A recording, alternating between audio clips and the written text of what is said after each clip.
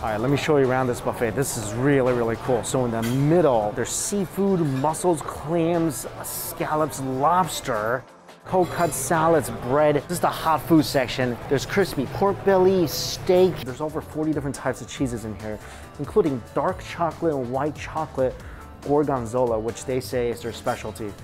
Can't wait to try this room. All right, round one. It's got some light stuff. Usually don't get bread, but I am in an Italian restaurant, so bread drizzled with olive oil. This is a mix of cold surf and turf, melon tea with my cold cuts.